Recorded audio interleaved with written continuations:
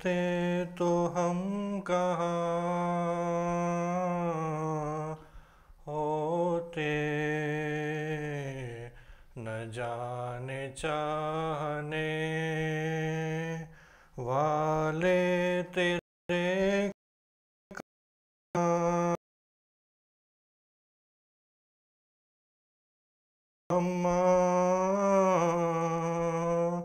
ہماری پشت پہ دوروں کے کیوں نشان، ہماری پشت پہ دوروں کے کیوں نشان ہوتے، اگر حسین بر محمد و آل محمد صلی اللہ علیہ وسلم۔ تا سحر روتی رہی مادر مضطر اصغر، تا سحر روتی رہی مادر مضطر، کہو شب قبر کے اندر اصغر،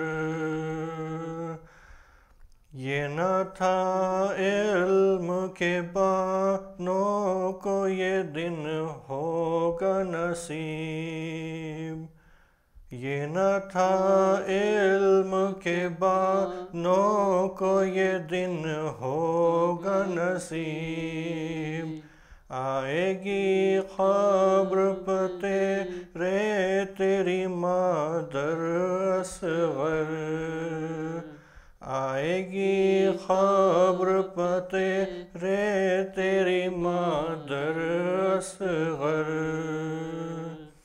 صبح دم ہچکیاں آتی رہی مجھ کو بیٹا، صبح دم ہچکیاں آتی رہی مجھ کو بیٹا، کیا مجھے یاد کیا قبر کے اندر اصغر، کیا مجھے یاد کیا قبر کے اندر اصغر،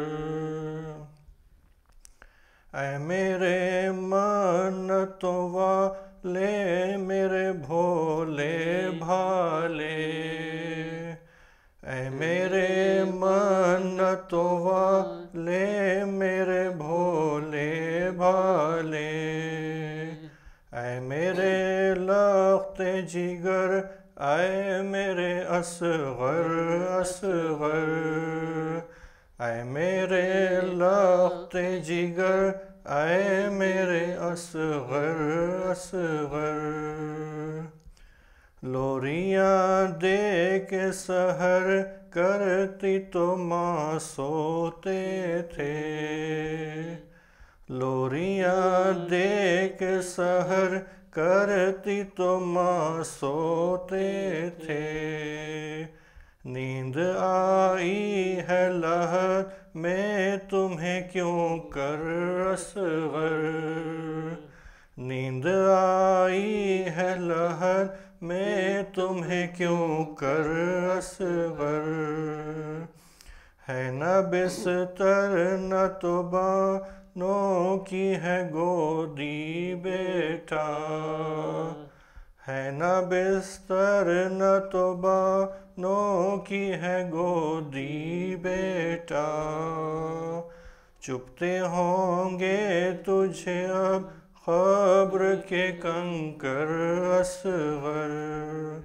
چپتے ہوں گے تجھے اب قبر کے کنکر اصغر، تا سحر روتی رہی پر محمد و آل محمد صلی اللہ علیہ وسلم۔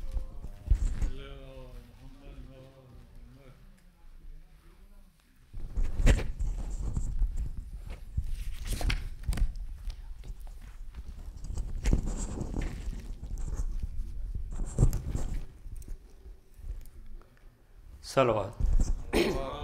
صلی اللہ محمد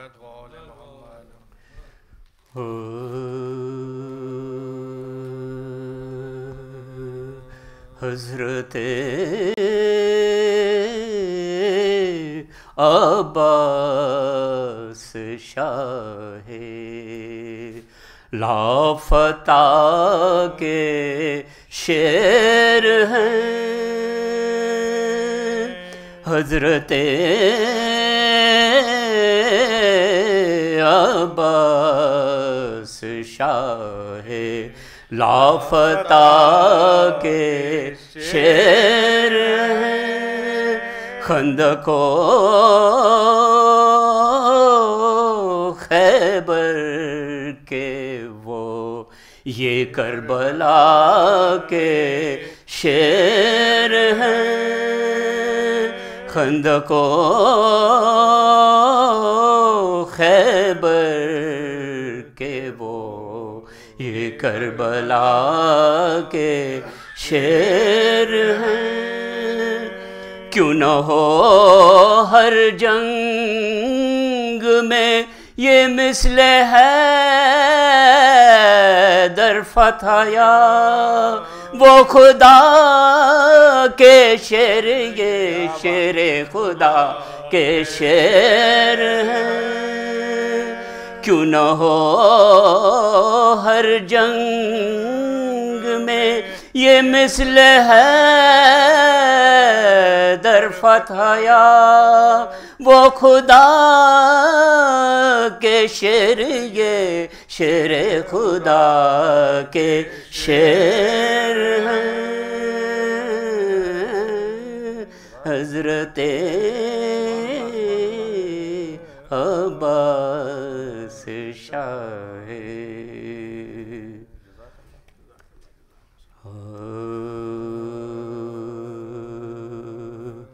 کہتی تھی بانو اصغر جانی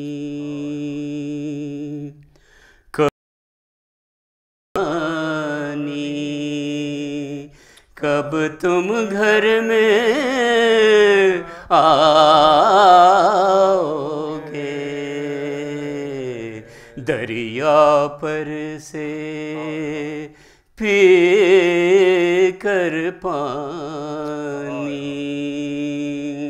کب تم گھر میں آؤ گے اپنی دکھانے شکل سہانی کب تم گھر میں آؤ گے رن سے پھر کر یوسف ثانی کب تم گھر میں آؤ گے سوگ میں تیرے بیٹا پہنی کفنی کالی ہے رے بھورے بالوں والے تو آجا جھولا تیرا خالی ہے سوگ میں تیرے بیٹا پہنی کفنی کالی ہے رے بھورے بالوں والے تو آجا تھی بانو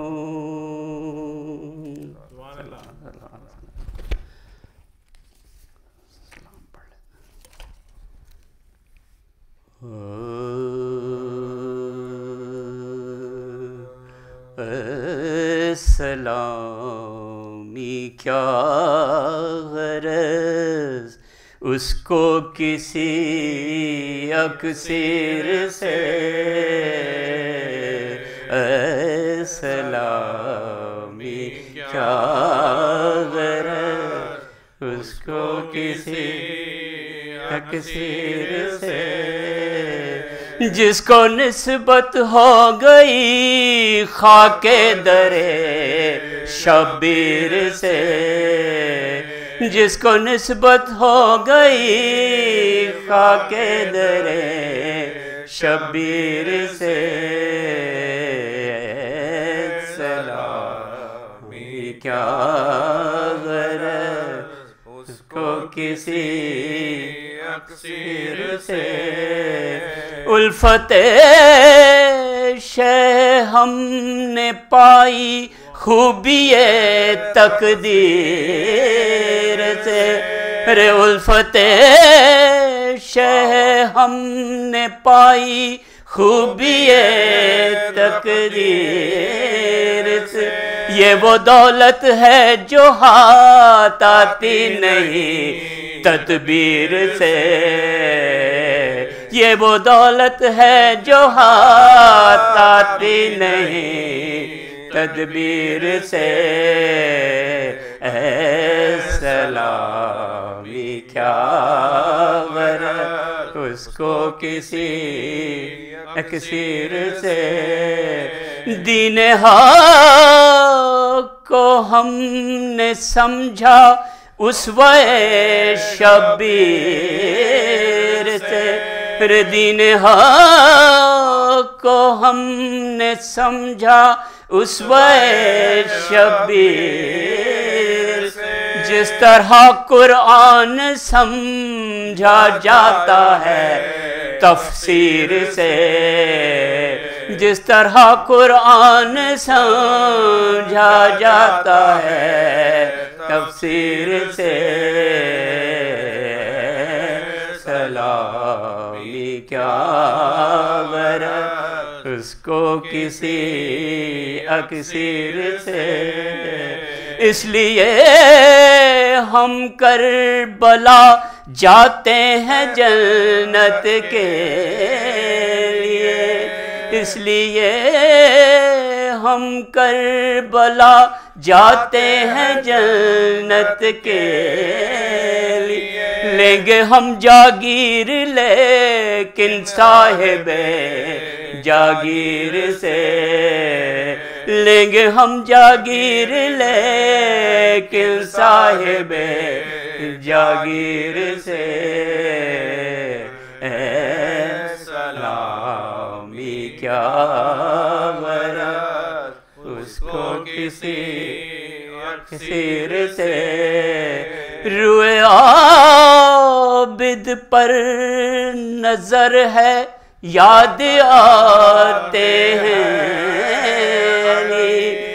روئے عابد پر نظر ہے یاد آتے ہیں، اس قدر ملتی ہوئی تصویر ہے تصویر سے، اس قدر ملتی ہوئی تصویر ہے تصویر سے،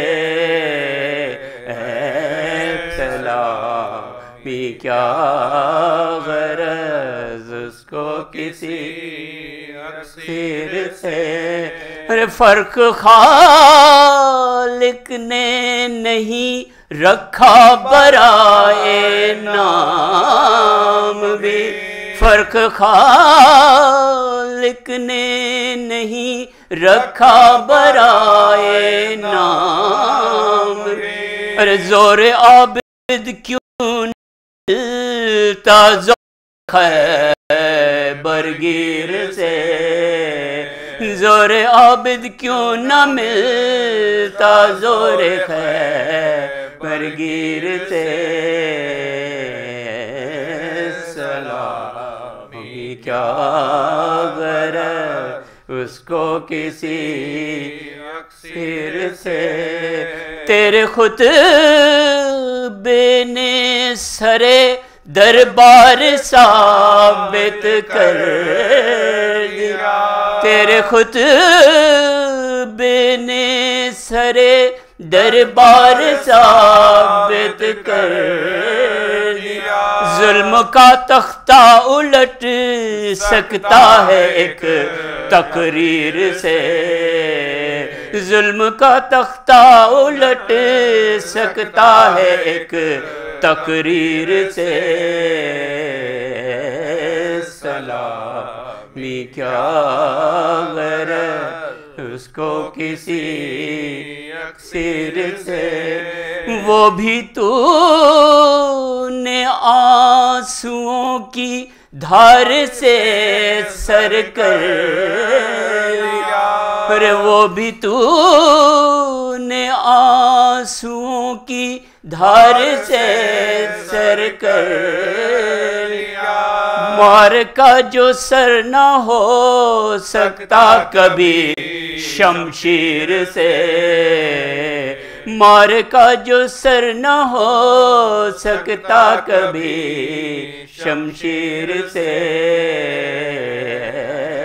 سلامی کیا غرض اس کو کسی اکسیر سے، ماتم سجاد کا یہ بھی اثر ہے کلی، ماتم سجاد کا یہ بھی اثر ہے کلی، زندگی اس قوم کی ہے ماتم شبیر سے، زندگی اس قوم کی ہے ماتم شبیر سے،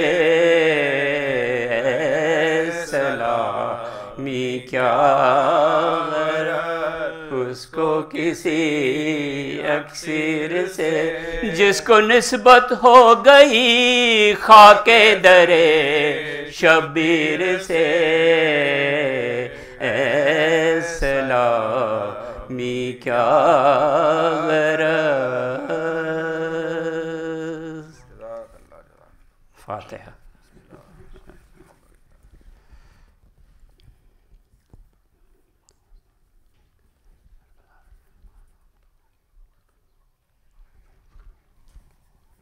اللہم صلی علی محمد وآل محمد وعجل فرجہ۔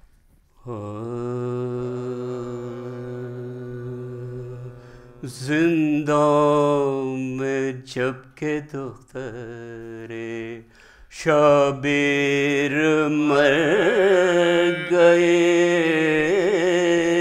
زندہ میں جب کہ دختر شبیر مر گئے، دنیا سے دفعتاً سفر خلد کر گئے، کنبے کے دل پہ داغ جدائی کا دھر گئے، غل پڑ گیا حسین کی عاشق گزر گئی، غل پڑ گیا حسین کی عاشق گزر گئی، جنت بسائی چھوڑ کے دنیا کے باغ، تازہ کیا ہے پھر علی اصغر کے داغ کو، تازہ کیا ہے پھر علی اصغر کے داغ، بازو ہلا کے بانو ناشاد نے بی بی پدر کے سر سے اٹھاؤ تو سر، اور باتیں ابھی تو کرتی تھی آنسو بہا،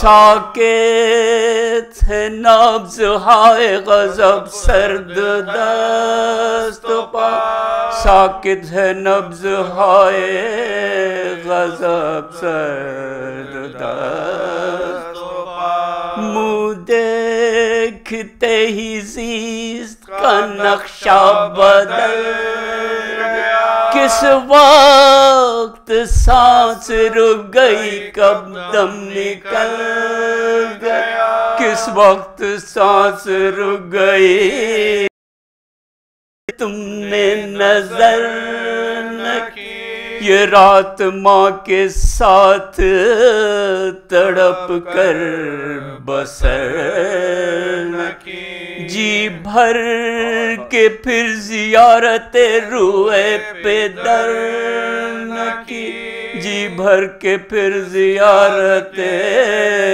روئے پدر نہ کی، چوتھے برس میں ہائے سدھاری جہان سے، دکھ قید کے نہ اٹھ سکے ننھی سی جان سے، دکھ قید کے نہ اٹھ سکے ننھی سی جان سے، لو ہاتھ جوڑتی ہے یہ ماں اے سکین، مجھ کو بلا لو تم ہو جہاں اے سکین، ڈھونڈوں نکل کے تم کو کہاں اے سکین، مادر کو قبر ہے یہ مکان اے سکین، مادر کو قبر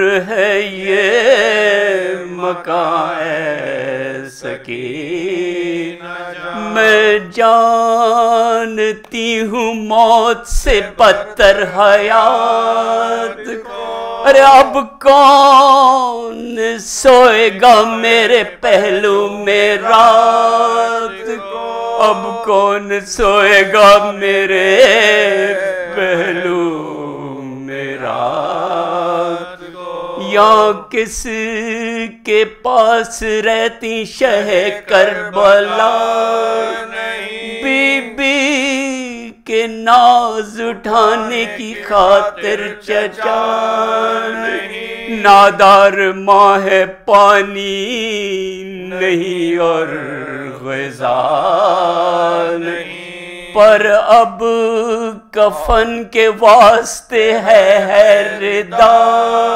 نہیں، پر اب کفن کے واسطے ہے ردا نہیں، اماں کے پاس رہنے کی ایذا اٹھا چکی، بی بی تماچے کھا چکی گردن بندھا چکی، بی بی تماچے کھا چکی گردن اڑا چکی، بچی یہ ماں تجھے کدھر اب ڈھونڈنے کو جا، اے غم رسیدہ تو نے قیامت کے دکھ اٹھا، چھٹ کر پدر سے گھڑکیاں کھائی تماچے کھا، بی بی رسن بندھی تیری گردن میں ہائے، بی بی رسن بندھی تیری گردن میں ہائے، جو سختیاں فلک نے دکھائی وہ سہ گئی، بندے جو چھن گئے میرا منہ تک کے رہ گئی، بندے جو چھن گئے میرا منہ تک کے رہ گئی، منہ ڈھانپتی تھی صبح کو اٹھ بیٹھتی تھی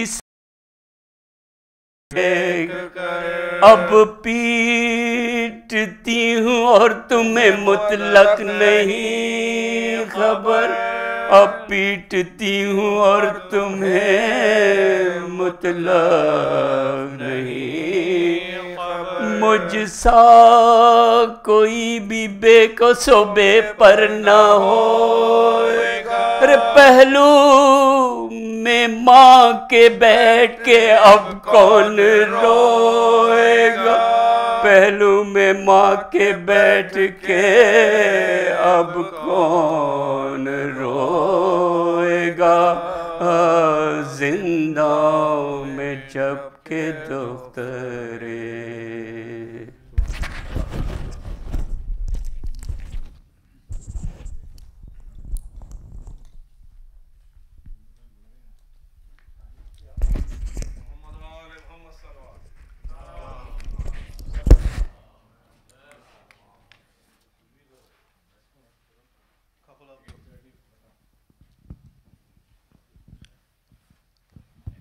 Couple of community announcement.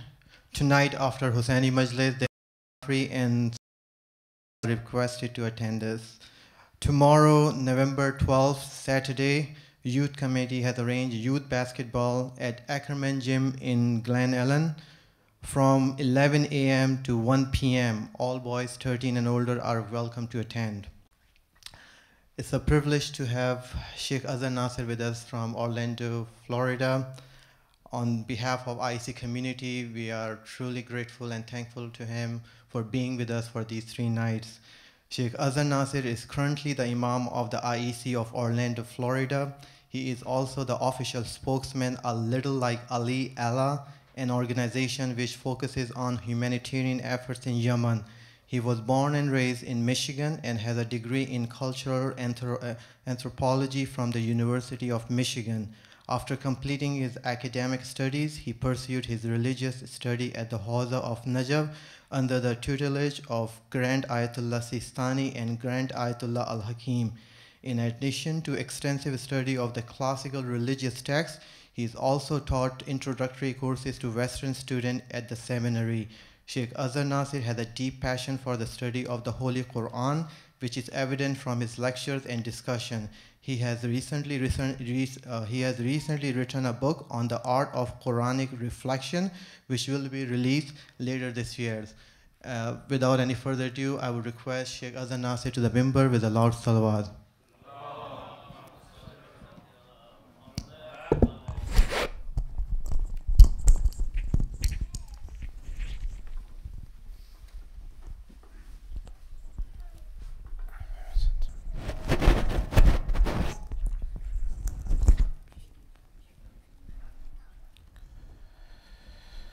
صلوا على محمد وآل محمد.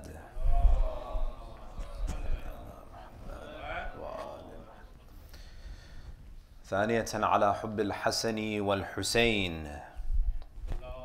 اللهم صل على محمد وآل محمد. على حب رسول الله. الثالثة بأعلى أصواتكم.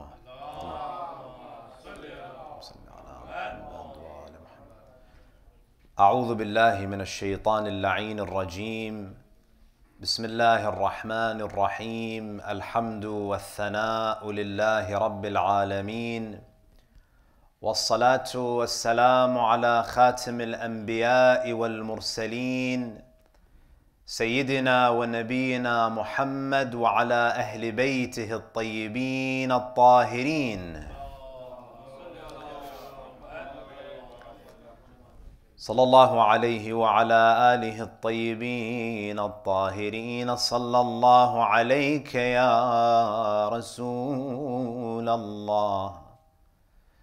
صلى الله عليك يا سيدي ويا مولاي يا أبا عبد الله.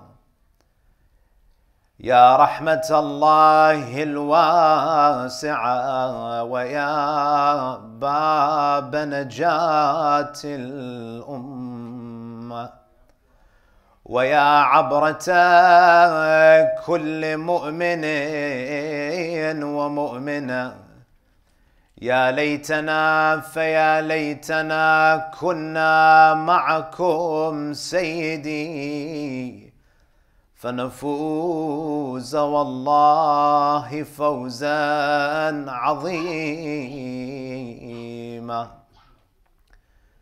قال تعالى في كتابه الكريم: بسم الله الرحمن الرحيم. إنما يريد الله ليذهب عنكم الرجس أهل البيت ويطهركم تطهيرا. صدق الله العلي العظيم. صلى الله عليه وسلم.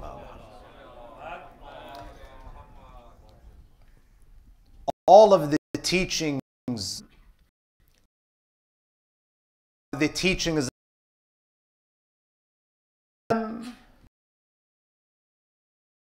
guide in هذا of legislation within Islam, within the Islamic tradition, is the Holy Quran. The second source of all Islamic teachings is the Sunnah of the Holy Prophet, and by extension, the words and the actions and the affirmations of the Ahlul Bayt salawatullahi alayhim ajma'een.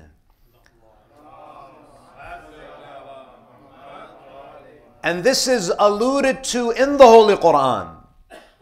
The Quran itself testifies that it is not a sufficient source of knowledge, that there is another requirement to get a holistic formula for salvation. Allah Azza wa Jal in Surah number 59, Surah Al-Hashr, ayah number 7, He says, وَمَا آتَاكُمُ الرَّسُولُ فَخُذُوهُ. Whatever the Holy Prophet presents to you, take it. وَمَا نَهَاكُمْ عَنْهُ فَانْتَهُ. And whatever the Holy Prophet prohibits, refrain from it. So here the Holy Quran identifies a second important source of Islamic knowledge. However, there is a problem that we are confronted with. The first source of knowledge, the Holy Quran, is divinely protected. Allah Azza wa Jal in Surah Al-Hijr, ayah number 9, He gives a guarantee that this first source of knowledge is protected from error. Allah subhanahu wa ta'ala, He says, إِنَّا نَحْنُ نَزَّلْنَا الذِّكْرِ وَإِنَّا لَهُ لَحَافِظُونَ. Allah says, we have revealed the reminder and we have taken it upon ourselves to protect it. However, so the Holy Quran is protected, it's divinely protected from adulteration, from distortion, from error. But this divine protection was not given to the hadith traditions. The Quran is protected by Allah Azza wa Jal. It cannot be tampered with. But this same divine protection was not afforded to the ahadith of the Holy Prophet. You find that after the death of the Prophet, and even during the life of the Holy Prophet, there were concerted efforts by the munafiqeen, by the hypocrites, to distort and fabricate the traditions of the Holy Prophet. So you find that the scholars of Islam had to come together and develop a system, a criteria, certain criteria to distinguish authentic traditions and fabricated traditions. This was a science that had to develop because of the plethora of fabricated traditions that were found in the Muslim community. You take, for example, Al-Allam al-Hilli, the famous 13th century 12er Shia theologian. You see, brothers and sisters, when the ulama study ahadith, there are two components of ahadith that are examined by scholars. The first is al-matn, the content. In simple terms, what does the hadith say? This is known as the matn. So you find that scholars will examine the language of the hadith. They will seek to understand what is the meaning of this word that was used by the Prophet in 7th century Arabia. Was the meaning of it changed? What were the circumstances under which this hadith was uttered by the Ma'soom? So you find that on one level, scholars will study what is being said, the matn. But beyond that, scholars study ahadith at another level. They study the sanad, which is who said it. So you have what is being said and who claims that this was uttered by the Holy Prophet or the Ahlul Bayt. There is a categorization of ahadith based on the sanad, based on who is transmitting the hadith. Al-Allam al-Hilla, Al-Allama al-Hilli, Qaddasallahu nafsahu sharifa, this prominent scholar who lived in the 13th century, who incidentally is buried only meters away from Amirul Mu'mineen salawatullahi alayhi.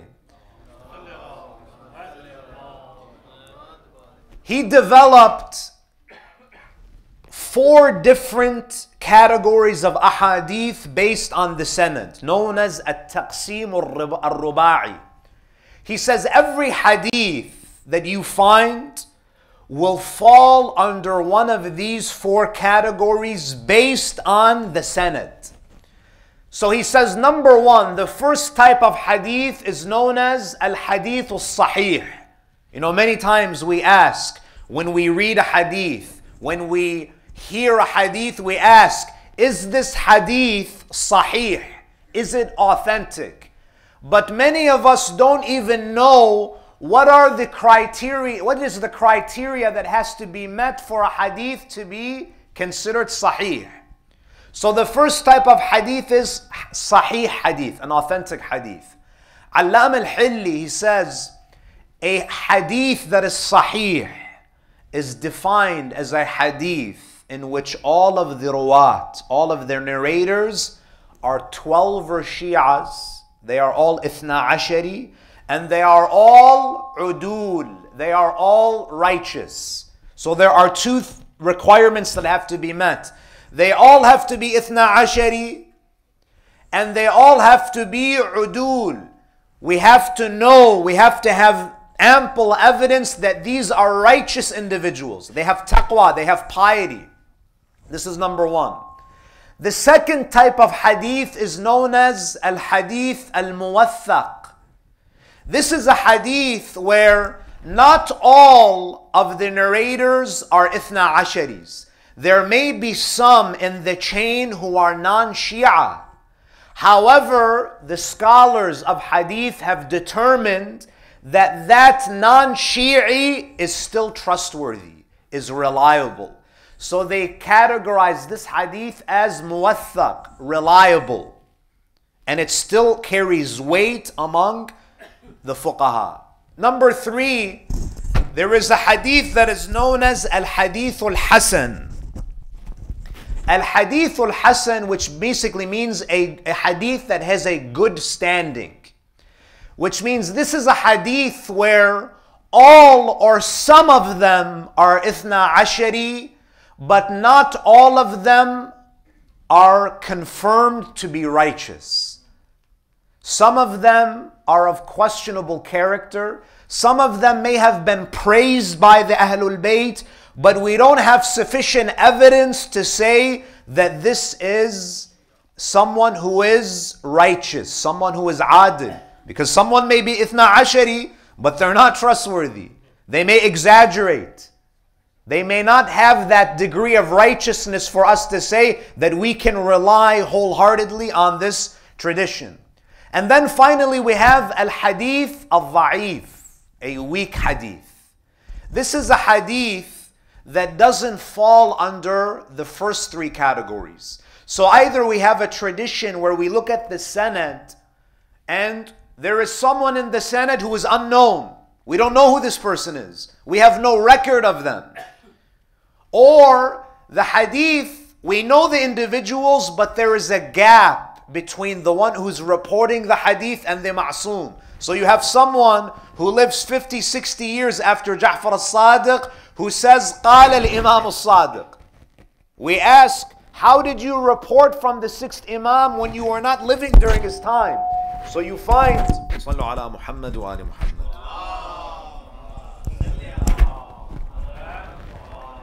So you find that there is a gap between the narrator and the ma'soom. This is known as al-hadith al-dha'if. So we said we have 4 ahadith. Al-hadith al-sahih, al-hadith al-muwaththaq, al-hadith al-hasan, al-hadith al-dha'if. So this is one classification of ahadith based on sanad. There is another way to classify ahadith to determine their authenticity, and that is by looking at how many times the hadith has been transmitted? How many different chains are there? And based on that, you find that there are two main categories of ahadith. There is al-hadith al-mutawatir and there is al-hadith al-ahad. Now what is the difference? Al-hadith al-mutawatir is a hadith that has been reported by so many different chains that it creates certainty that it is true. Let me give you a very simple example. If someone now comes into the masjid and says there is a car accident in the parking lot, this is one report. So another person comes, have not seen the accident, but can you say with relative certainty that there is an accident in the parking lot? You can. Why? Because you have received multiple reports from individuals and you don't see any conspiracy to forge a lie. You can say that I am certain that there is an accident in the parking lot based on the number, the frequency, and the number of the reports. We have some ahadith, for example, like Hadithul Ghadir. Hadithul Ghadir it is the most reported ahadith from the Holy Prophet. There is no hadith among all of the ahadith of the Holy Prophet that has. So we know based on that, based on the number of reports, that there was an event where the Holy Prophet said, "Man kuntu mawla, fahadha aliyun mawla," based on the multiplicity of the reports. There are some ahadith where no, we may have one report, two reports, three reports, and these are known as ahad. Ahadith that have not been reported with a high degree of frequency, they don't give us that level of certainty that they took place. Now, what is the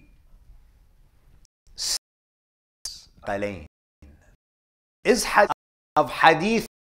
What is? They will say the Holy Prophet once said, "Inni tarikun fikum al-thaqalain, kitab Allah wa sunnati." The Holy Prophet said, I am leaving behind two weighty things, the book of Allah and my sunnah. If you ask a follower of Ahlul Bayt, what is Hadith al-Thaqalain? They will say, قال رسول الله صلى الله عليه وآله إني تارك فيكم الثقلين كتاب الله وعترة أهل بيتي. So we have a hadith. It has the same name. It's given the same title and you have two different versions. Now we have to determine which version was uttered by Rasulullah. So you have one version. So there is agreement that one of the thaqalain is Quran. Alhamdulillah, we are in agreement that at least one of the thaqalain is the Quran. The digression is where? The divergence is where? The second weighty thing. One school says, my sunnah. The other school says, my progeny, the Ahlul Bayt. It's interesting to note that the hadith, the version of Hadith al-Thaqalain that reads, I am leaving behind two weighty things, the book of Allah and my sunnah, is not reported by any of as-Sihah as-Sittah. You look at Sahih al-Bukhari, you will not find Kitab Allah wa Sunnati. You open Sahih Muslim, you will not find Kitab Allah wa Sunnati. You open Sunan at-Tirmidhi, there is no Kitab Allah wa Sunnati. Sunan ibn Majah, no Kitab Allah wa Sunnati. Sunan al-Nisa'i, no Kitab Allah wa Sunnati. Sunan Abi Dawood, No mention of Kitab Allah wa Sunnati.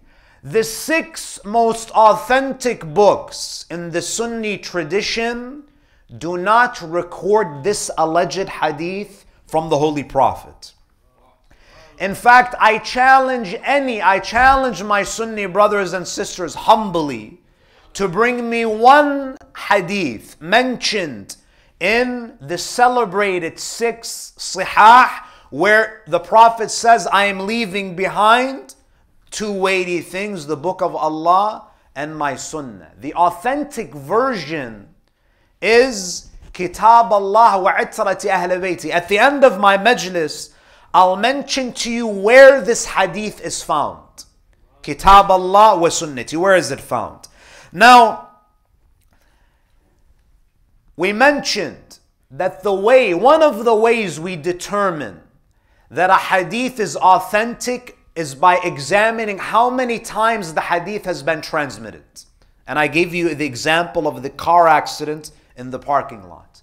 If you look at the Sunni books of hadith, the primary sources in Sunni hadith literature, you will find that the version of the hadith that reads إِنِّي تَارِكٌ فِيكُمُ الثَّقَلَيْنِ كِتَابَ اللَّهِ وَعِتْرَةِ أَهْلَ بَيْتِي has 39 different chains. 39 different chains.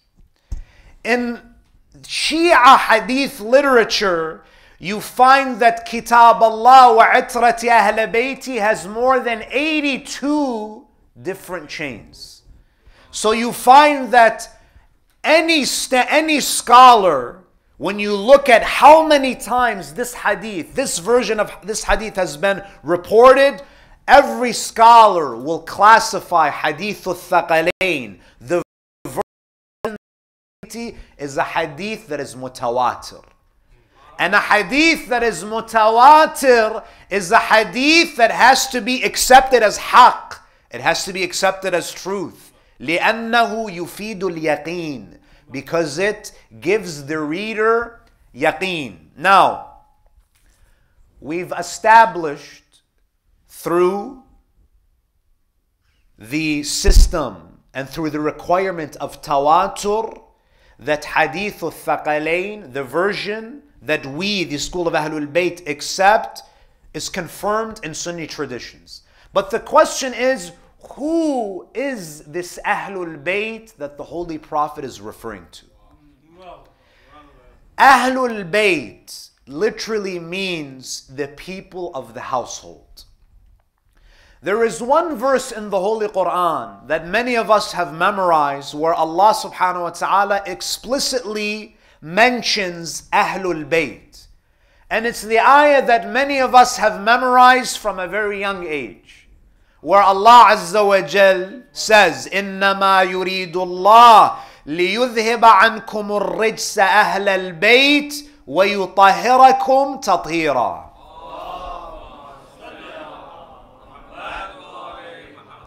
But the Holy Quran doesn't list who are these Ahlul Bayt. Allah doesn't say, إِنَّمَا يُرِيدُ اللَّهُ لِيُذْهِبَ عَنْ مُحَمَّدٍ وَعَلِيٍّ. Allah doesn't mention the personalities. In fact, what creates the confusion with respect to this ayah is that, and the reason why this verse has been the subject of debate for centuries, is because ayatul tathir does not begin with إِنَّمَا يُرِيدُ اللَّهُ لِيُذْهِبَ عَنْكُمُ الرِّجْسَ.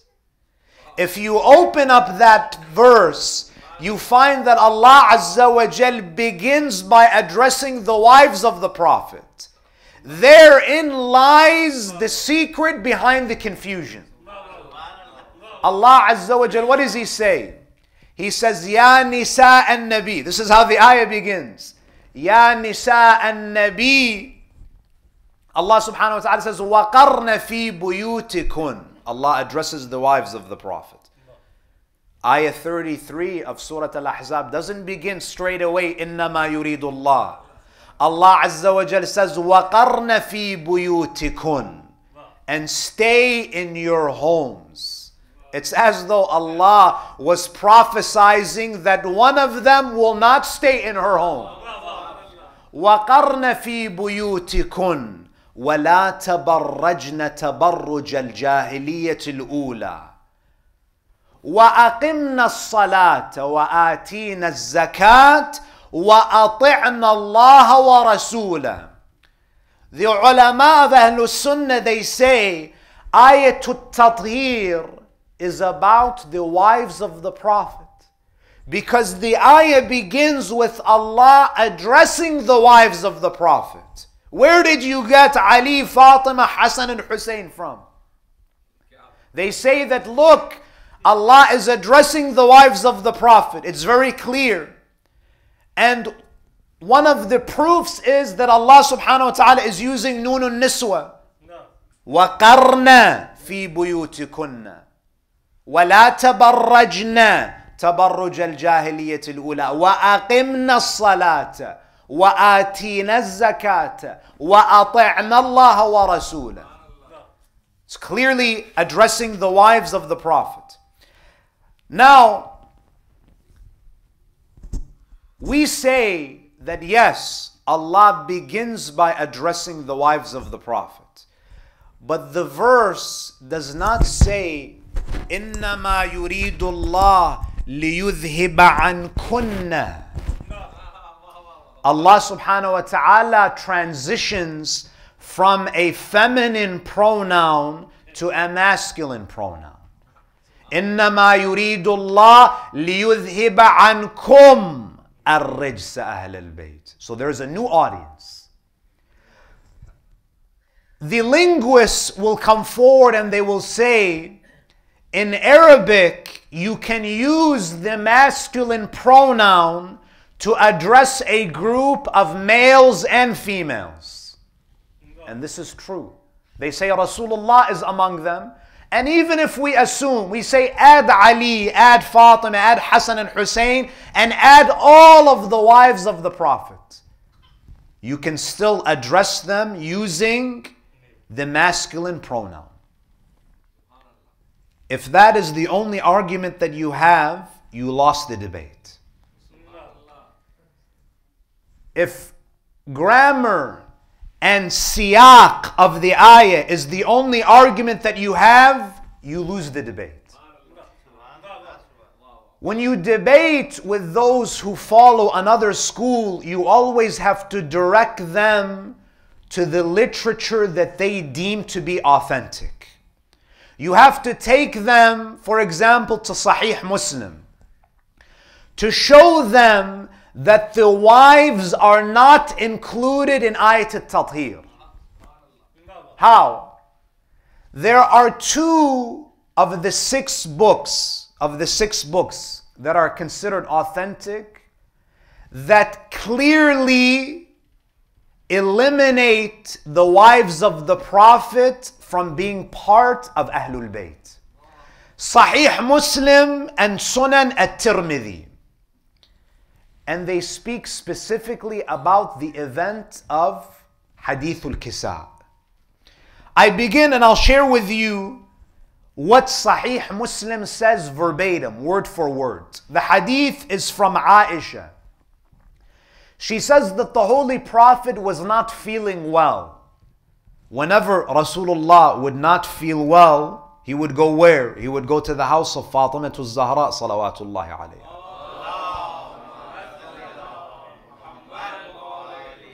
Everyone seeks refuge with Rasulullah.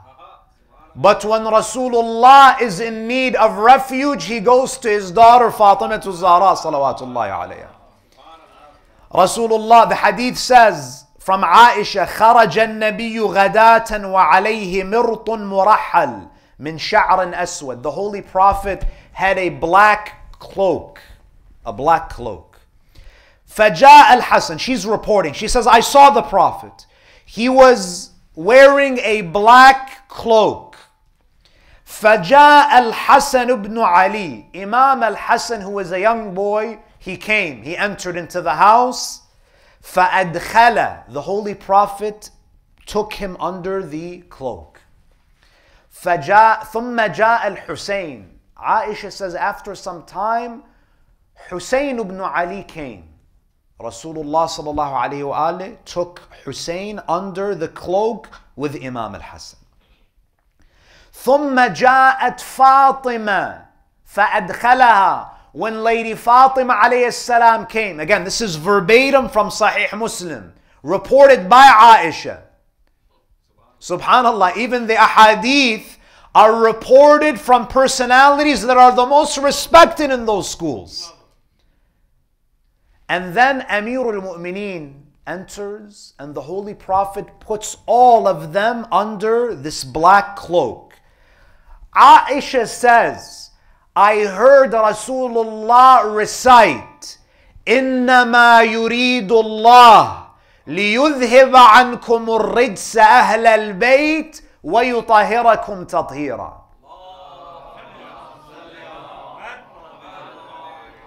I asked the ulama of Ahlul Sunnah, if the wives of the Prophet were among the Ahlul Bayt, why didn't Rasulullah say, Aisha, come with us under the cloak? She was left out of this occasion of Al-Kisa. Sunan at-Tirmidhi, he reports the following. An Umar ibn Abi Salma, one of the companions of the Prophet, قال لما نزلت هذه الآية, when Ayat al-Tathir was revealed, the Holy Prophet, according to Sunan at-Tirmidhi, was in the house of Salama. Hadith al-Kisa seems to have taken place on a number of occasions, at least two that we know of. But this ayah, according to this hadith from Sunan at-Tirmidhi, was revealed in the house of Salama. فَدَعَى فَاطِمَةَ وَحَسَنًا وَحُسَيْنًا. The Holy Prophet called upon Hassan and Hussein and Fatima. فَجَلَّلَهُمْ بِكِسَاءٍ. He put them under the cloak. وَعَلِيٌّ خَلْفَ ظَهْرِهِ. The hadith says Amir al-Mu'mineen was immediately behind the Prophet. He was behind Rasulullah under the cloak. And then Sunan at-Tirmidhi, Tirmidhi says the Prophet raises his hands in dua. Allahumma ha'ula'i ahlu bayti. Oh Allah, these are my ahlul bayt. فَأَذْهِبْ عَنْهُمُ الرِّجْسَ. Oh Allah, remove any type of uncleanliness away from them. So this is a dua that the Prophet is making. Ayatul Tathir is the answer to the dua of Rasulullah. He says, Allahumma ha'ula'i ahlu bayti فَأَذْهِبْ عَنْهُمُ الرِّجْسَ. Allah answers, إِنَّمَا يُرِيدُ اللَّهُ لِيُذْهِبَ عَنْكُمُ الرِّجْسَ أَهْلَ الْبَيْتِ وَيُطَهِّرَكُمْ تَطْهِيرًا. Salama approaches this gathering of the Holy Five. She says, the hadith says, I want to read it so I don't misquote. قالت سلمة وأنا معهم يا نبي الله. Salama says, am I with you, O Ahlul Bayt? Ya Rasulullah, am I included among this group? فَقَالَ أَنْتِ عَلَى مَكَانِكِ. The Prophet says, stay where you are. Do not come close, because if you come too close, you will create confusion. Some people will think you are among Ahlul Bayt. Stay where you are. وَأَنْتِ عَلَى خَيْرٍ. You are on the right path. You are a good woman. But you're not among the Ahlul Bayt. You are not Muhammad wa Ali Muhammad. Sallu ala Muhammadin wa Ali Muhammad.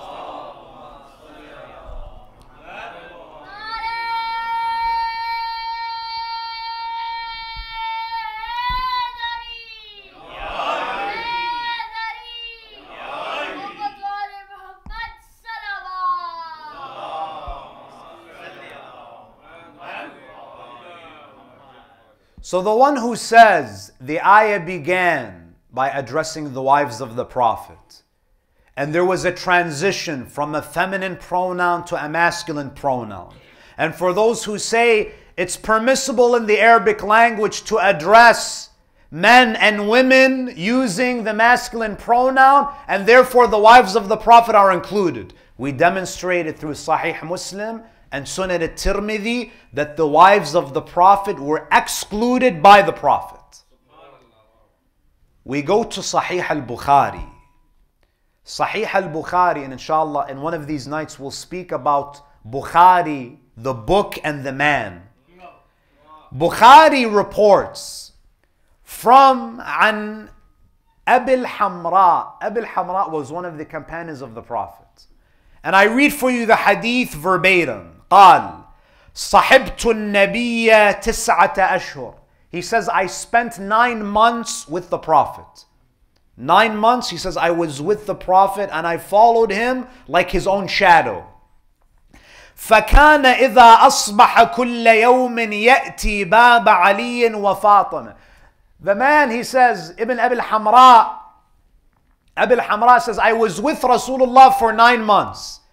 And every single morning, every morning, for 9 months, he would begin his day by going to the door of Ali and Fatima. He says, I was with him.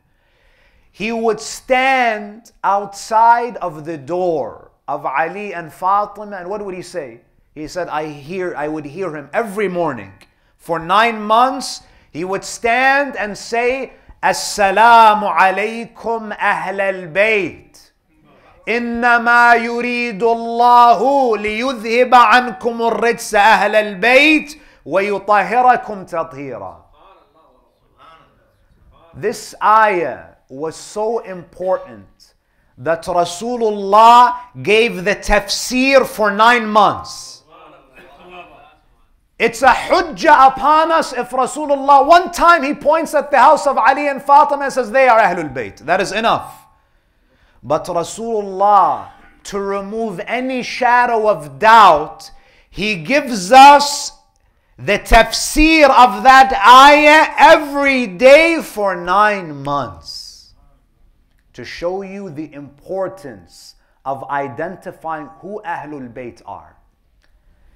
Secondly, this ayah, إِنَّمَا يُرِيدُ اللَّهِ, anyone who reads it, it's very clear that Allah is praising Ahlul Bayt. It's very clear that whoever the Ahlul Bayt are, they are being praised in a way that no prophet is praised in the Holy Quran. Bring me one ayah where Allah refers to the spiritual status of people by saying, لِيُذْهِبَ عَنْكُمُ الرِّجْسَ أَهْلَ وَيُطَهِرَكُمْ تَطْهِيرًا. Thorough purification.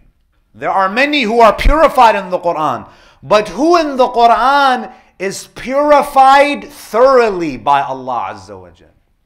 So the ayah is praising Ahlul Bayt. For those who say that إِنَّمَا يُرِيدُ اللَّهِ refers to the wives of the Prophet, it doesn't make sense if you read the verses leading up to it. Why? إِنَّمَا يُرِيدُ اللَّهِ لِيُذْهِبَ عَنْكُمُ الرِّجْسَ is ayah 33 of Surah Al-Ahzab. Go a few verses back and see what Allah is saying to the wives of the Prophet. In ayah number 28, Ya ayyuhan nabi, O Prophet, قُلْ لِأَزْوَاجِكَ, say to your wives, إِن كُنْتُنَّ تُرِدْنَ الْحَيَاةَ الدُّنْيَا وَزِينَتَهَا فَتَعَالَيْنَ أُمَتِّعُكُنَّ وَأُسَرِّحُكُنَّ سِرَاحًا جَمِيلًا. Allah is admonishing the wives of the Prophet. He tells the Prophet, O Muhammad, tell your wives if they want dunya, you can divorce them and they can have dunya. Doesn't make sense that Allah is threatening them with divorce and then He says, إِنَّمَا يُرِيدُ اللَّهِ لِيُذْهِبَ عَنْكُمُ الرِّجْسَ. يا أيها النبي قل لأزواجك إن كنتن تردن الحياة الدنيا وزينتها فتعالين أمتعكن وأسرحكن سراحا جميلا. If you want dunya, go. I'll divorce you. You can have dunya. And then ayah number 30, the tone becomes even more Harsh. Ya Nisa an-Nabi. Now, the ayah number 28, Allah told the Prophet, tell them if they want dunya, you can divorce them and they can have dunya. Allah in ayah number 30, He tells the Prophet, don't speak. I will speak to them directly. Ya Nisa an-Nabi, man ya'ti minkunna bifahishatin mubayyinatin yudha'af laha al-'adhab. ضعفين. O wives of the Prophet, have you ever been angry with someone where you don't tell someone to tell the person? You say, you know, sometimes when you hear someone who's having a heated conversation, you take the phone and you want to speak with them directly. Allah Azza wa Jal is engaging with the wives of the Prophet directly. He says, if any of you commits an act of indecency, your punishment is double. Because you are connected to Rasulullah. You are the wife of the Prophet. So if you look at the context, does it make sense? Allah threatens them with divorce if they want dunya. Allah threatens them with double punishment if they commit an indecent act. And then suddenly Allah says, إِنَّمَا يُرِيدُ اللَّهُ لِيُذْهِبَ عَنْكُمُ الرِّجْسَ أَهْلَ الْبَيْتِ. You find that even if you look at the context, it's very clear that Ahlul Bayt is not referring to the wives. In fact, there is a tradition in Sahih Muslim where Zayd ibn Arqam is asked this question point blank. He's asked, وَمَنْ أَهْلُ بَيْتِهِ يَا Zayd? O Zayd, who are the Ahlul Bayt? أَلَيْسَ نِسَاؤُهُ مِنْ أَهْلِ بَيْتِ? Aren't the wives of the Prophet his Ahlul Bayt? Zayd ibn Arqam, he says in Sahih Muslim, قَالَ أَهْلُ بَيْتِهِ مَنْ حُرِمَ الصَّدَقَةُ بَعْدَهُ. He says the Ahlul Bayt of the Prophet are those whom you cannot give sadaqah to. Did any of the wives of the Prophet say we're not allowed to take sadaqah? Sadaqah is prohibited for the Ahlul Bayt. Therefore the wives of the Prophet are not a part of the Ahlul Bayt. And you find that you don't even need to go beyond Hadith al-Thaqalain to establish that the wives of the Prophet are not part of the Ahlul Bayt. If you go back to Hadith al-Thaqalain, look at the wording the Prophet uses. Inni tarikun fikum al-Thaqalain. I am leaving behind two weighty things, two precious things. Kitab Allah, the book of Allah. And then what does he say? وَعِتْرَتِي أَهْلَ بَيْتِي. The Prophet doesn't say Kitab Allah wa أَهْلَ بَيْتِي. He adds the word عِتْرَتِي. What does عِتْرَتِي mean? My progeny. To be part of Ahlul Bayt, you have to be what? You have to be from the dhurriyyah of the Prophet. Which means what? The wives of the Prophet, not only are they not part of his dhurriyyah, none of the wives of the Prophet gave him children. The Prophet's itra comes through who? Through Ali and Fatima. So the Prophet is making a subtle point that my Ahlul Bayt are who? They're my itra. And the wife is not part of the itra. وَعِتْرَةِ أَهْلَ بَيْتِ. Now you may ask, where did Kitab Allah wa Sunnati come from? Why is it that in mosques around the world we hear the version of the hadith where the Prophet says, إِنِّي تَارِكٌ فِيكُمْ الثَّقَلَيْنِ Kitab Allah wa Sunnati? Where did this hadith come from? This hadith is recorded in one primary source. Malik ibn Anas recorded it in his Muwatta. Muwatta ibn Malik. Malik lived 100 years after the Prophet. And he lived before Bukhari and Muslim and all of the other compilers of hadith.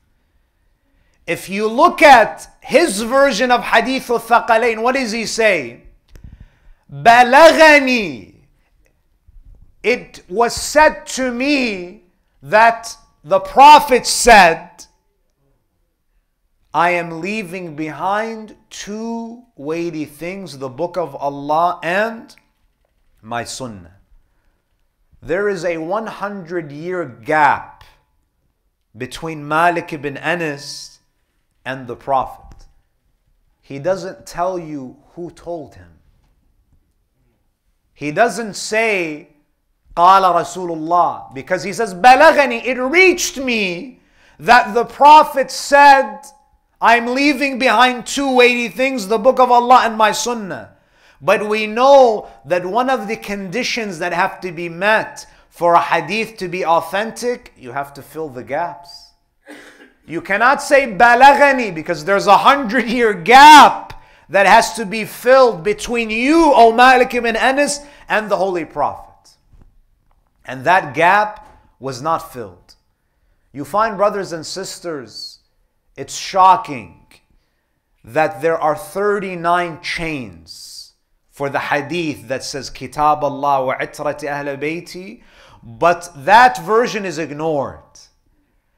And the hadith that has a gap between the Holy Prophet, it's mursal, and it's mentioned in only one book, and Bukhari and Muslim, they saw that hadith in Muwatta ibn Malik, and they considered it da'if, and they didn't include it in Bukhari, in Muslim, in Tirmidhi, in Nisa'i. They didn't include it. So we have understood now, Hadith al-Thaqalain is authentic because of tawatur. Hadith al-Thaqalain refers to the Ahlul Bayt, which are mentioned in Surah 33, Ayah 33.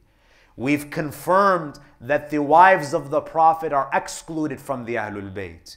We've mentioned that Kitab Allah wa Sunnati is mentioned in Muwatta Malik, and it was seen by Bukhari and Muslim, and they excluded it because it was not authentic in their eyes. Now, we look at the hadith itself. What does the hadith tell us about Ahlul Bayt? It tells us a number of things. Number one, it confirms the isma of the Ahlul Bayt.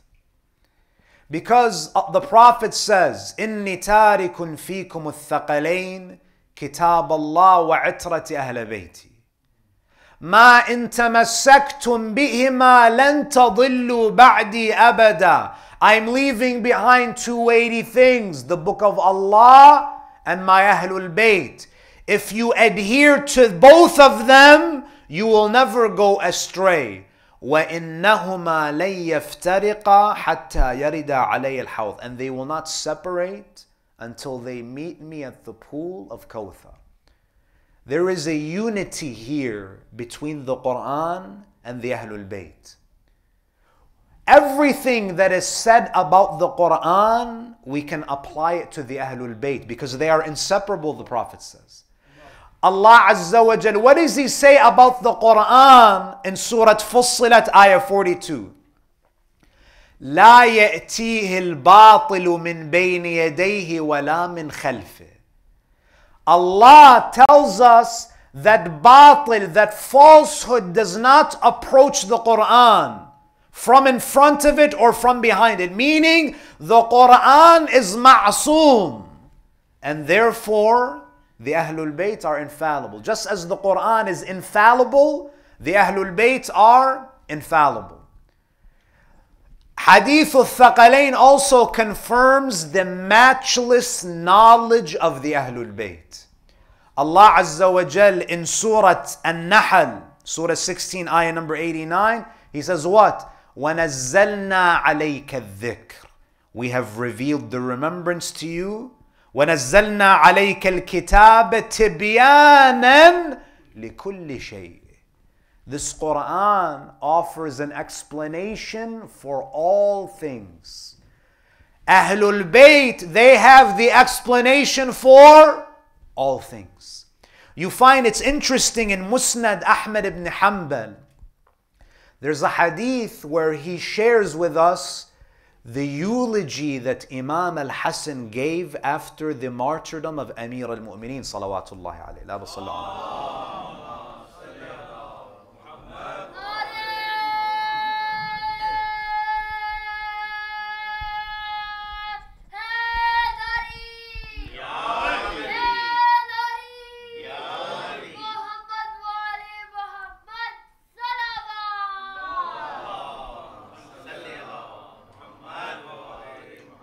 It is customary that when someone dies, you give a eulogy.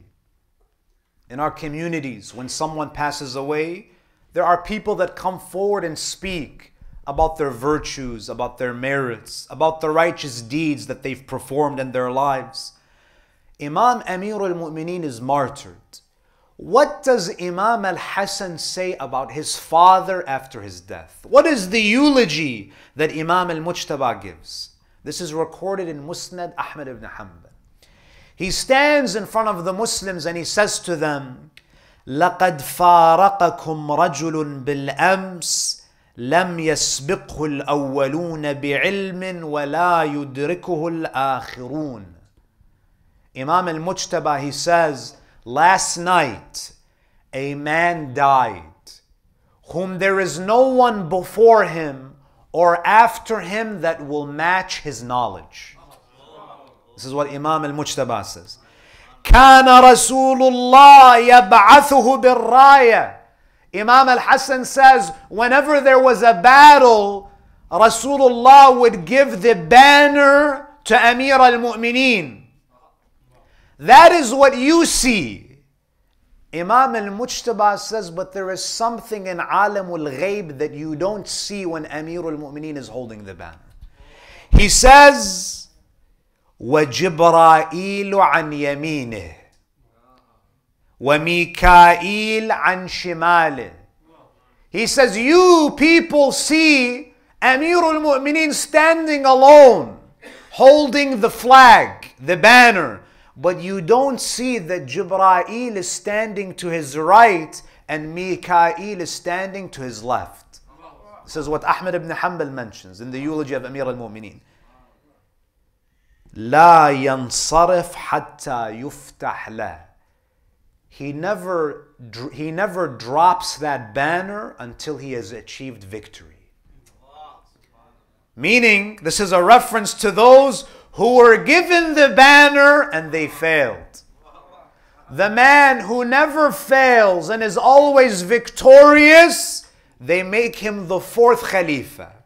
While the ones who drop the banner and run, they make them the first and the second and the third. So Hadith al-Thaqalain confirms the matchless knowledge of the Ahlul Bayt. And it also does something else. It also establishes that they are chosen by Allah. Why? Because in the same way, every ayah is chosen by Allah in the Quran. Every word is selected by Him. Every letter is perfectly chosen by Allah Azza wa Jal. All of the members of Ahlul Bayt are also chosen by Him. Just as every ayah, Allah has to endorse it. Every imam has to also be endorsed by Allah Azza wa Jal. And you find that, my dear brothers and sisters, this is why Ahlul Bayt, they are the litmus test of truth. All Muslims claim to follow the Holy Quran. But Ahlul Bayt are the ones that confirm that you understood the message of the Quran. Because how do you differentiate haqq from batil in the battle of Jamal? You have one side claiming to follow the Quran and the other side claims to follow the Quran. You find in the battle of Siffin, one group holds up the Quran on the spears. The other side is claiming to follow the Quran. the Furqan will always be, where is Ahlul Bayt in this equation? You find that even in the world of chemistry, sometimes when you take something away, it becomes poison.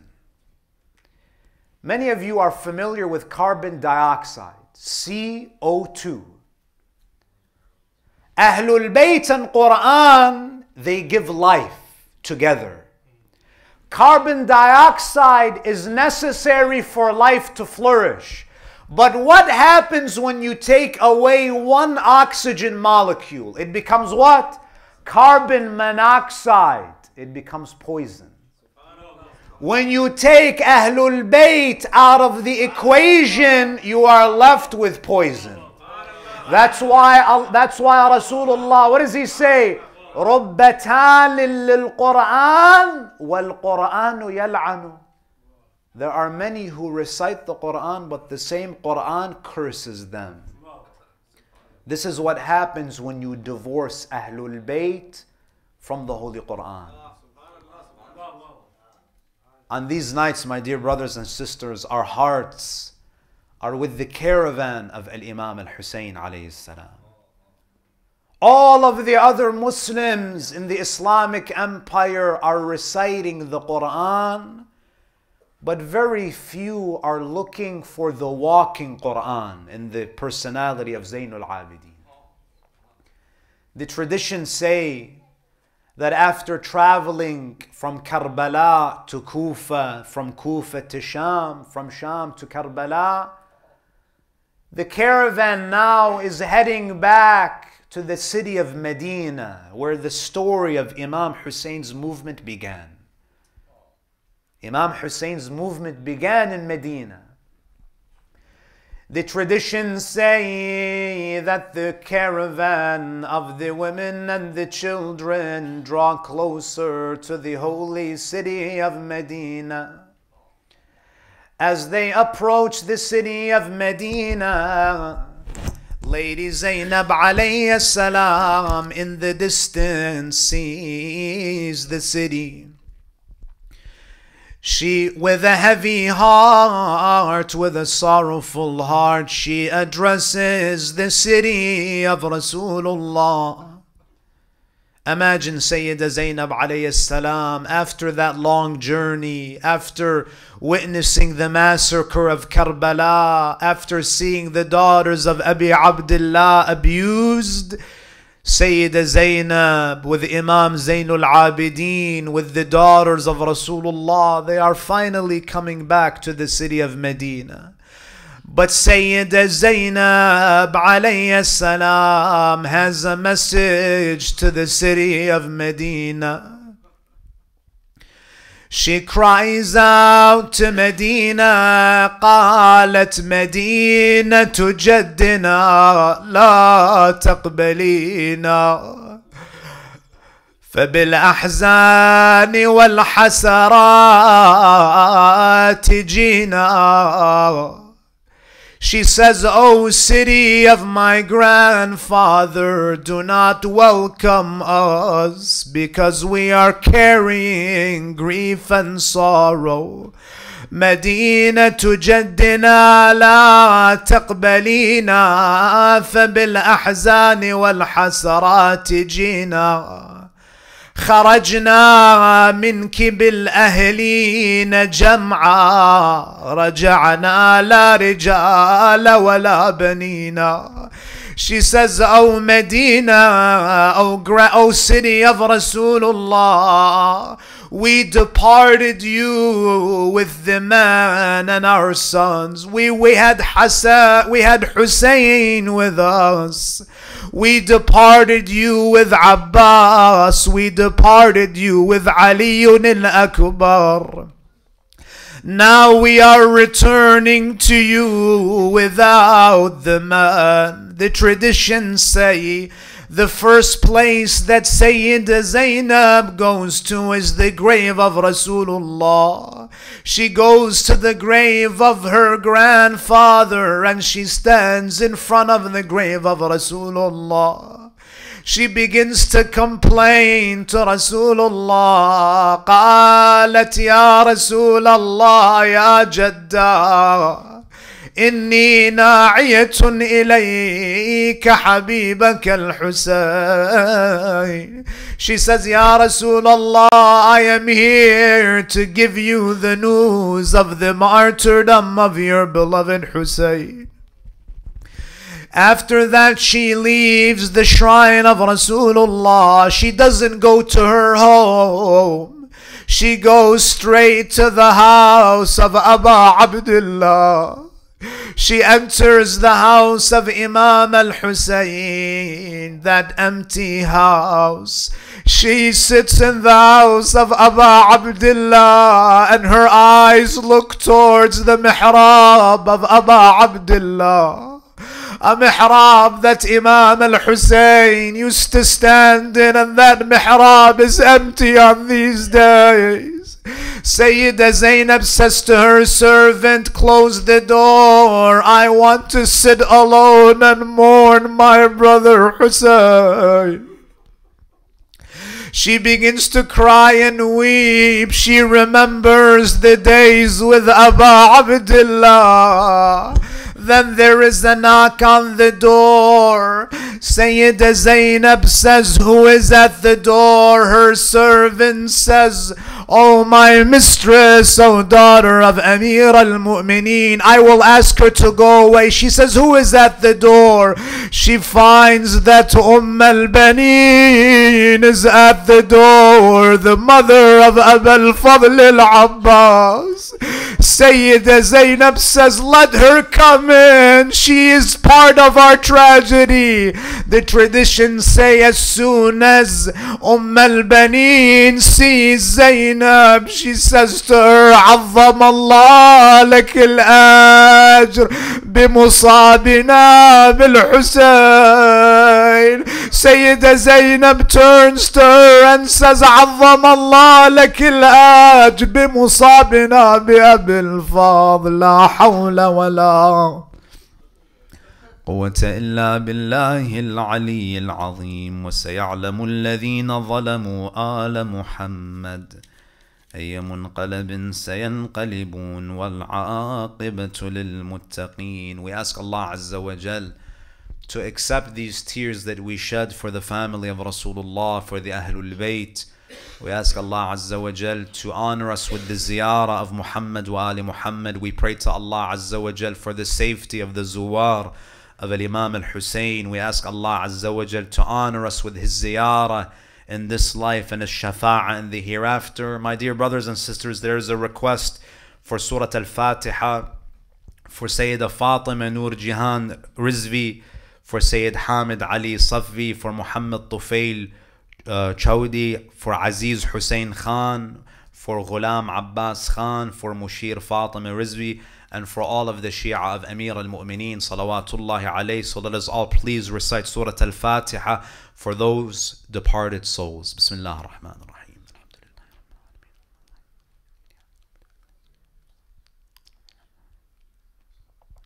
And for all of those who are in need of our prayers, let us recite 5 times in the loudest of our voices. Amman yujibul muftar. Bismillahir Rahmanir Rahim. أمن يجيب المضطر إذا دعاه ويكشف السوء أمن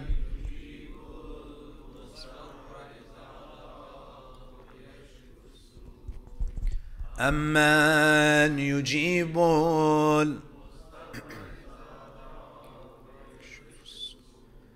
أمن يجيب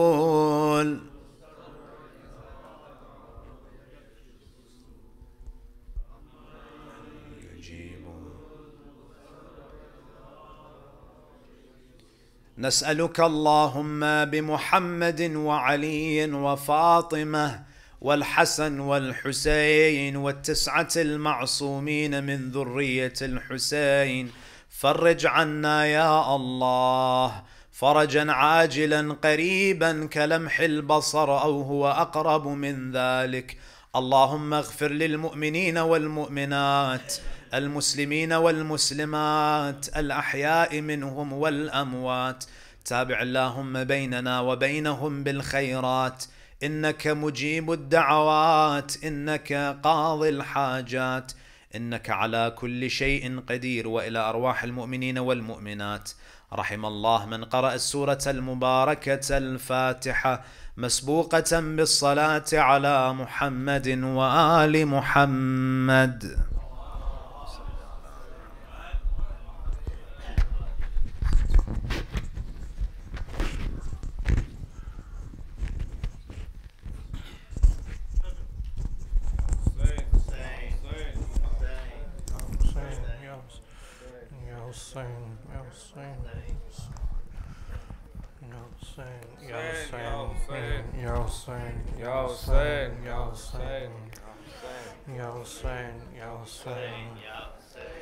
عباس ہم کو لاش جواں مل نہیں رہی، عباس ہم کو لاش جواں مل نہیں رہی، اکبر کی جنگ دور سے دیکھا کہ یہ حسین، جب آخری سلام سنا چل پڑے حسین، ہر ایک قدم پہ ٹھوکریں کھاتے رہے حسین، بھائی کو یاد کر کے یہ کہنے لگے حسین، عباس ہم کو لاش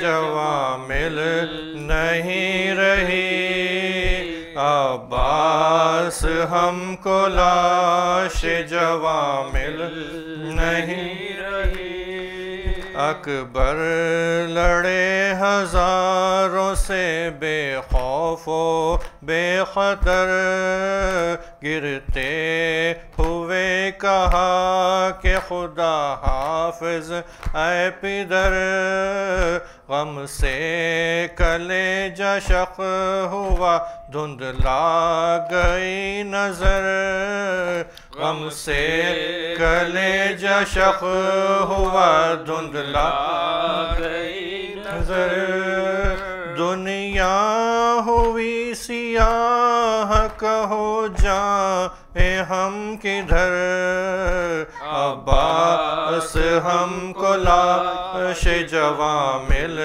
نہیں رہی، عباس ہم کو لاش جواں مل نہیں رہی، بچھڑے حبیب جینے کی لذت چلی گئی، قاسم گئے تو سبد کی طاقت چلی گئی، روٹھے جو تم تو قلب کی قوت چلی گئی، روٹھے جو تم تو قلب کی قوت چلی گئی، اکبر کے ساتھ میری بصارت چلی گئی، عباس ہم کو لاش جواں مل نہیں رہی، عباس ہم کو لاش جواں مل نہیں رہی، ڈر ہے نہ غم سے عابد بیمار چل بسے، زینب نہ بے ردا کہیں رن میں نکل پڑے، ماں کے تصورات میں صحرے کے پھول تھے، ماں کے تصورات میں صحرے کے پھول تھے، وہ کم سے کم پسر کا جنازہ تو دیکھ لے، عباس ہم کو لاش جواں مل نہیں رہی، عباس हमको लाश जवां मिल नहीं रही। हुसैन हुसैन हुसैन हुसैन और मोहम्मद वाले मोहम्मद सल्लल्लाहु अलैहि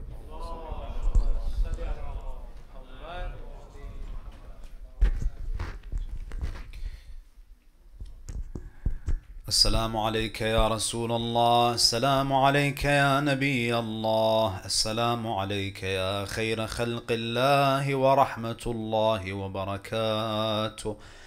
السلام عليك يا رسول الله وعلى ابنتك فاطمة الزهراء سيدة نساء العالمين.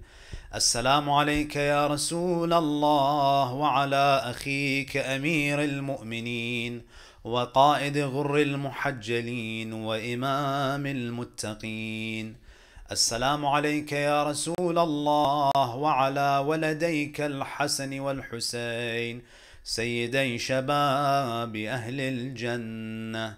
السلام على التسعة المعصومين من ذرية الحسين، علي بن الحسين زين العابدين، ومحمد بن علي الباقر، وجعفر بن محمد الصادق، وموسى بن جعفر الكاظم، وعلي بن موسى الرضا، ومحمد بن علي الجواد، وعلي بن محمد الهادي، والحسن بن علي العسكري، والخلف الهادي المهدي، عجل الله تعالى فرجه وسهل مخرجه، وجعلنا من أنصاره وأعوانه والمستشهدين بين يديه. السلام عليكم سادة